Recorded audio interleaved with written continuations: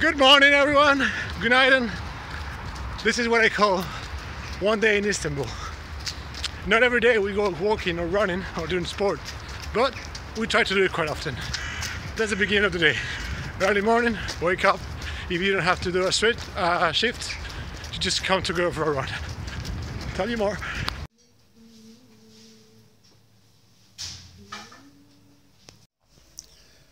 After the day doing some sport,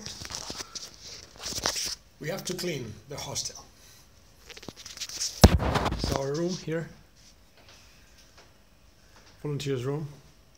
Today we clean our room. We need it a lot. Another part of the day is cooking our meal.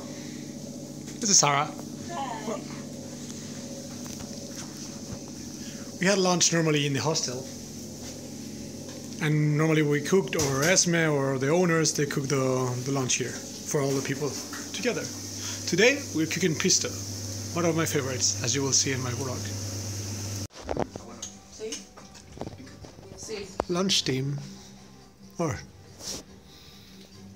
Okay. Is this a picture or video, mister? It's a video. It's video?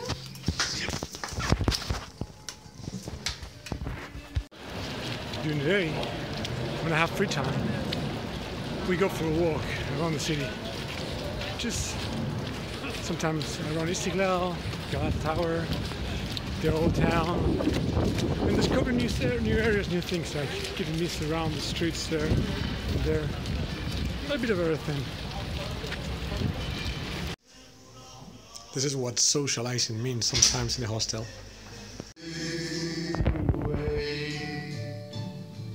Regrets, I've had a few, but then again, too few to mention.